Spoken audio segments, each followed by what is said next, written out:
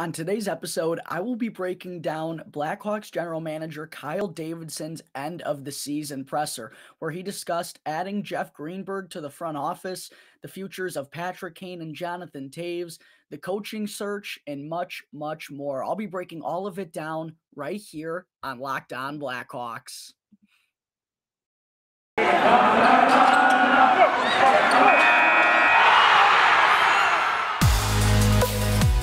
You're Locked On Blackhawks, your daily podcast on the Chicago Blackhawks. Part of the Locked On Podcast Network, your team every day.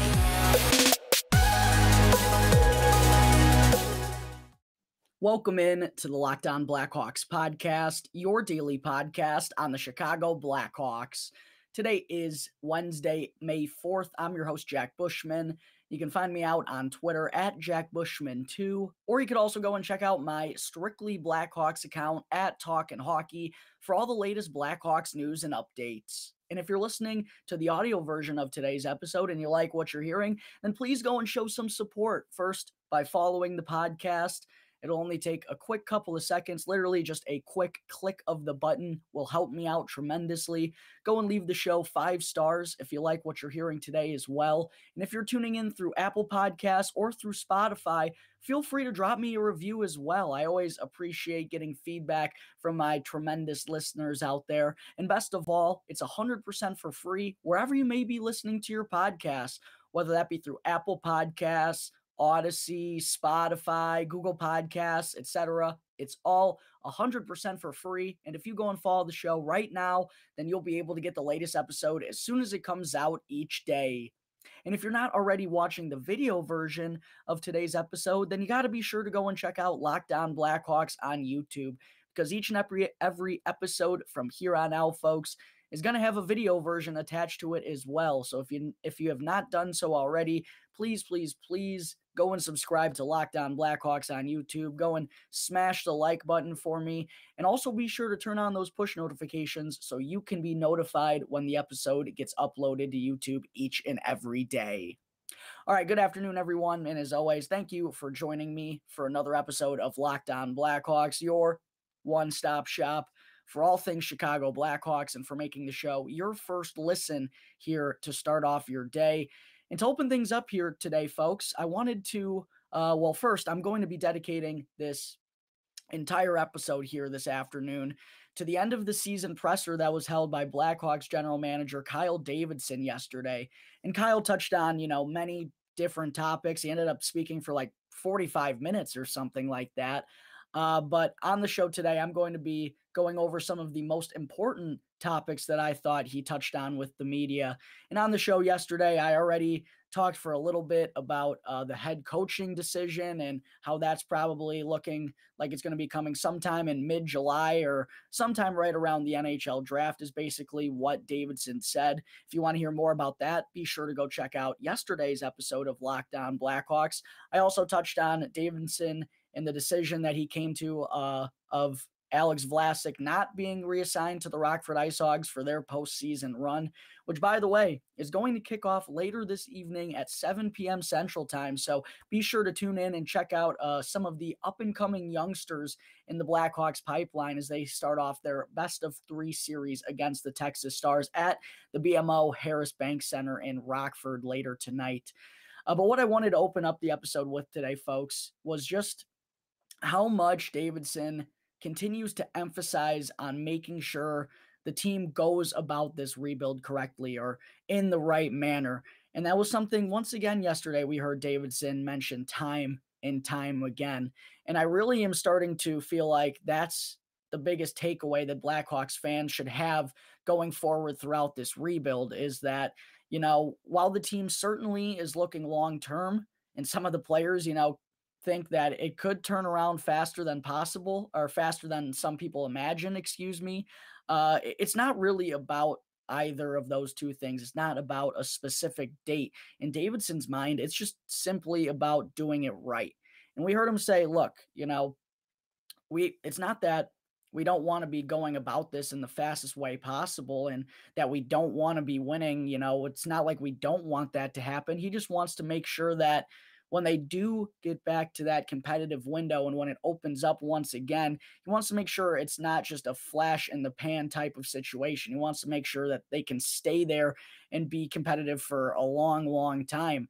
And with the team that we have right now, obviously, we're a long ways away and have a long ways to go in order to get back to that point. So the whole timeline of this rebuild, there isn't exactly, like I said, a set date or something that's exactly set in place. No, it's just more so they want to make sure they go about it in the right manner and they take all the right steps and don't rush anything along the way. And that's kind of the mentality from top to bottom in the organization, not in terms of just the on ice product that comes with being patient with the prospects down in Rockford for the first time in forever. Now that Stan Bowman's not trying to save his job and having 18, 19-year-olds come up entirely too early. But we're also seeing the Blackhawks being patient with the coaching search. And I really do think if they don't absolutely love a candidate that they interview this summer, they could just go back to Derek King and give him, a 1-year extension. And then next year, go about the same process, see if there's any more candidates, see if there's someone they like more. They're in that position to be patient. Why? Because all that matters is going about this in the correct manner and making sure they make those correct decisions. And this is also, I think, why Kyle Davidson brought on Jeff Greenberg. And this is what he spoke about yesterday when he was asked about Greenberg, obviously being a baseball executive his whole career and now coming into the NHL. And people are obviously going to be skeptical of how he's going to make an impact when he doesn't have any hockey experience. But Kyle talked about more so Greenberg's going to be involved in the decision-making processes and tracking information and using all the data they compile in order to help make those correct decisions and to help speed up those processes. That's something that Greenberg did for years with the Chicago Cubs and was a part of bringing that organization back all the way from the bottom up to the top and help them win a World Series in 2016. So that's really where Greenberg is going to make a difference. And Kyle said that was kind of an area that he was lacking in and would like to become more knowledgeable about. So Greenberg's a perfect guy who's been there, done that to bring on and help this team kind of instill those processes and data tracking in the game of hockey. And Davidson, to be fair, he was asked this about how, baseball is a much easier game to kind of quantify and to put into data and to make it all relevant, whereas hockey, especially in terms of defensemen, it's kind of hard to accurately gauge who's a good defenseman, who's been performing well. It's not all just about points, so it's a tough thing to gauge. And while Kyle did admit that, it's probably going to be difficult to track data as efficiently in hockey as it is in baseball, he did say that even if Greenberg, helps make those that data a little bit more if they can transition that into something that they can see on the ice, and even if it just helps in a couple of areas, those small things, those small differences, they can make a huge impact and can really have a huge role in what's coming in the future. That can make a huge difference as to what the Blackhawks are going to look like and how they have success on the ice, even if it's just a couple of different decisions. Davidson wants to have that. So it was just interesting to hear him, harp on patience once again and how they're so determined to make those correct decisions and they're not focused on whether that has to come, right now. It's just whenever the time comes, they want to go about things the right way and they want to give themselves options and to be taking in as many opinions and such as possible. And that's one thing about Davidson. He always wants to have that input from everybody, whether you're top of, if you're in the front office with him, like if you're Jamie Faulkner or if you're Norm McIver or now Jeff Greenberg, or if you're someone lower in the organization, he wants to have all that input, have those opinions, and have all the data possible. So that really kind of, I think, made more sense to hear him talk about it and the addition of Jeff Greenberg to the front office. So again, like I said, just having that patient approach and wanting to go about things in the correct manner. I really believe that's the biggest thing to know about the Blackhawks' new general manager, is that he's not going to make any rash decisions and he's always looking at the bigger picture for this franchise. All right, there were some of the overall thoughts that I had on Kyle Davidson's presser. Coming up in just a moment, I will get into what Davidson had to say on the futures of Jonathan Toews and Patrick Kane. But first, I need to talk to you all about Athletic Greens and their new AG1 product. With just one scoop of AG1, you're absorbing 75 high-quality vitamins, minerals, probiotics, and more to help you start your day. This special blend of ingredients supports your gut health, your nervous system, your immune system, your energy, your recovery, your focus, and your aging. An interesting story about Athletic Greens. The company was created when the founder experienced a ton of gut issues and ended up on a complicated supplement routine in order to recover. And that used to cost them $100 per day. Athletic Greens was made to know, based on the experience, of how difficult it was to create an optimal nutritional routine on your own that can be affordable. The old method from the creator cost just $100 per day, and now AG1 costs you less than $3 per day. That's such a cheap way to invest in your health and in your body. And to make it easy, Athletic Greens is going to give you a free 1-year supply of immune supporting vitamin D and 5 free travel packs with your first purchase. All you got to do is go visit athleticgreens.com/NHL network right now. Again, that is athleticgreens.com/NHL network to take ownership over your health and pick up the ultimate daily nutritional insurance.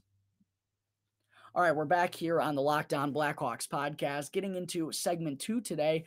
Let's talk about what Davidson had to say in his end of the season presser regarding the futures of Jonathan Toews and Patrick Kane. I thought it was funny, kind of right out of the gate. Ben Pope from the Chicago Sun-Times, former guest here on the Locked On Blackhawks podcast and likely to be a future guest here in the next couple of weeks. Definitely be sure to keep an eye out for that. But Ben straight up asked Kyle if he wants Toews and Kane to have futures here in Chicago, if they are willing to be a part of this rebuild. And Davidson, with a smile on his face, he kind of looked down, laughing at the question as well, said that there always will be a place for those two with the Chicago Blackhawks if they are wanting to have a role in this process. And it sounded like Davidson, he also talked about his end of the season convos with both of those players. And it sounded like it was the first time they had a real drawn out and lengthy conversation of what's to come and what's to be expected. But he also made it sound like, it was a very open and honest chat with both guys, and kind of how he talked to them about the specific roles he envisions them having down the road. And for Kaner, I think that's a much easier conversation to have than it is for Toews. Obviously, Kaner, if he wants to remain here in Chicago, he sure looks like he could be a top-line player for quite a while longer. And his leadership, obviously, is something that the younger guys can lean on throughout these coming years as well. For Toews, obviously, the leadership stuff is all the same. He's known to be one of the best leaders in not only the NHL, but in all of professional sports till, some of the things he said this year. But it has to be at a full-on commitment from him, right? And like I said, there were plenty of comments that he made throughout the season that were interesting, to say the least, regarding the direction of the franchise. And that's why this convo, between Toews and Davidson is far more interesting than the one that it is with Kane's, because there are just tough questions that need to be asked and to see what Toews wants. Like, does he want to remain the captain and be the true top leader of the Chicago Blackhawks throughout the rebuild, or does he not? Does he want to go elsewhere? Like, it's kind of as simple as that to me in terms of that aspect. But there's also the discussion on what kind of role he's going to have potentially as well, because, during the end of the season, we certainly saw him be far more productive than he was in the first half and looked like he started to, find his rhythm and get things going there a bit consistently. But there are still questions as to what kind of player he's going to be on the offensive side of things in the future as well. We know he's going to be good at the faceoff dot. Even after missing an entire season last year, he came back and was one of the top in the NHL in that department. He's still very reliable on the defensive side of things, but offensively, the second half was good, but it's still probably not the year. It's tough when he's not 100%, but overall, it was just a frustrating year for Toews offensively. He was basically invisible on the power play. So, would he be willing to take a lesser role offensively moving forward? I think that has to be part of the conversation with Davidson as well. So It remains to be seen what's going to happen with either player in the future. All we know is that they've now had their end of the season convos with Kyle. According to Davidson, they were very open and healthy chats about basically everything, considering that regarding them and the organization. And I think regardless of what's going to happen with these two, I do think it's really important, for everything to be openly communicated from both sides there. You don't want any confusion about the direction of the franchise. There's obviously been that for the last 5 or 6 years while the Hawks have been in limbo. You don't want any, I don't want to say backstabbing, but you don't want any bad blood stemming from those conversations. And the best way to ensure that never happens is to be regularly having these types of conversations, especially with two of the biggest icons in franchise history. They deserve that opportunity to speak their minds, not only about their futures in particular, but also to provide some input on, what they are thinking about this entire process. Like I said, with Kyle Davidson, he's someone who wants input from all aspects. I've heard that from many people around the Blackhawks. That he likes gathering as many opinions as possible, having all the data out there and taking it for what it is and then coming to a decision. So regardless of what happens, I'm just glad to hear that, Davidson feels those chats have gone well based on what he said yesterday in this presser, and that it's going to continue to be an open and honest type of relationship with both of those players moving forward in this process. All right, there are some thoughts on what Davidson had to say regarding the futures of Jonathan Toews and Patrick Kane. Coming up in just a minute, I will get into some other possible additions that we could see in the Blackhawks front office moving forward. But first, I need to talk to you all about BetOnline. It's that time of the year again, folks, as baseball season is finally upon us, and BetOnline has way more odds and info, from game scores, totals, player performance props, to where the next fired manager is going to land or who the first fired manager is going to be this year. Either way, whatever you want to bet on, BetOnline remains your number one spot for all sports betting here in 2022. It's not just baseball. From the NBA and NHL playoffs to esports, boxing, and UFC, there are some incredible fights coming up this weekend. You definitely want to be throwing some money on that. From whatever it is to your favorite Vegas casino games, BetOnline is the number one spot for all sports betting here in 2022. Do not wait to take advantage of some of the amazing offers that they have available for this season. It's both the fastest and the easiest way to bet on all your favorite sports and your Vegas casino games. BetOnline, where the game begins. Welcome back to the Locked On Blackhawks podcast. I'm your host, Jack Bushman. Moving on into segment 3 now today, I also wanted to be sure to touch on a couple of other pieces to the front office that could be coming sometime here in the future. First, Brian Campbell. Kyle Davidson did say to expect Soupy to remain a big part of things going forward and that he remains in the fold. There still isn't an official title for Campbell at this point, but he does remain a close advisor to Davidson, as he was when Kyle was still just the interim GM. And Davidson believes that Campbell has a very bright future in hockey operations, and he absolutely will have some type of role with the team this season. And I thought it was also interesting to hear Davidson talk about how Campbell has a very curious mind, and he's always wanting to, learn more about player development or scouting or data tracking, all that good stuff. Just another person that kind of like Davidson is always trying to find different ways to get the job done and to come to those decisions. So just like another person who is thinking openly and has also a lot of experience on the ice and has been part of the Blackhawks organization for the past couple of years now. So expect Brian Campbell to have an official title at some point, maybe in the next couple of months. I probably expect at least, though, sometime before next season kicks off in the fall. And then Davidson was also asked by former host of Locked On Blackhawks, Jay Zawaski, about the future of Marian Hossa with the organization, because if you remember just a few months ago, Hossa was someone the Blackhawks wanted to have input from regarding the next GM of the club.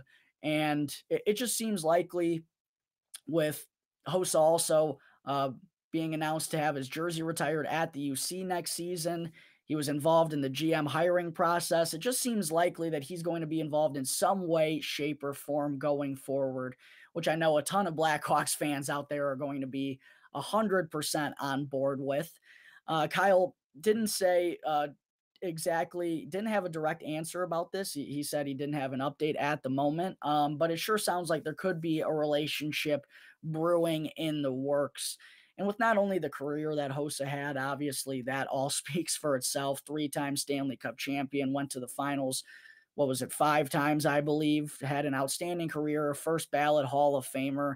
Like I said, that speaks for itself, but also he's someone who always seemed like a very intelligent two-way player, someone who thought the game out very well, always seemed like a smart and also just a very respectable guy. You know, no one has a bad thing to say about Marian Hossa. He was respected by everyone along the way throughout his career. So I think it's going to be a perfect fit for Hossa, probably to have some sort of advisory role or something sometime down the road. But those are a couple of former Blackhawks who could be having larger roles off of the ice now, possibly being announced as well sometime throughout the offseason. All right, folks, I think that is going to wrap up Wednesday, May 4th episode of Locked On Blackhawks. May the 4th be with you. Thank you all again for tuning into the show, and be sure to go follow Locked On Blackhawks. Go subscribe to the podcast wherever you listen to your podcasts, and also be sure to go and subscribe to Locked On Blackhawks on YouTube, and you'll be able to get the episode as soon as it comes out each day. And after the show, be sure to go check out Locked On NHL as well for info on every team ahead of the Stanley Cup playoffs that we just got underway in the past couple of days. Be sure to get all the updates on every team involved from Locked On NHL. It's free and available on every podcast app, so be sure to check out Locked On NHL wherever you get your podcasts. Once again, thank you for tuning into today's episode. I'm your host, Jack Bushman. You can check me out on Twitter at JackBushman2, or you could also go and follow my Strictly Blackhawks account at Talkin' Hockey for all the latest Blackhawks news and updates. And for any questions regarding anything related to the show or to the Blackhawks, feel free to email lockedonblackhawks@gmail.com. You can also hit me up on either of my Twitter accounts, or you can call 708-653-0572 to leave a voicemail. So until tomorrow's episode, thanks again for checking out the Locked On Blackhawks podcast, part of the Locked On Podcast Network, your team every day.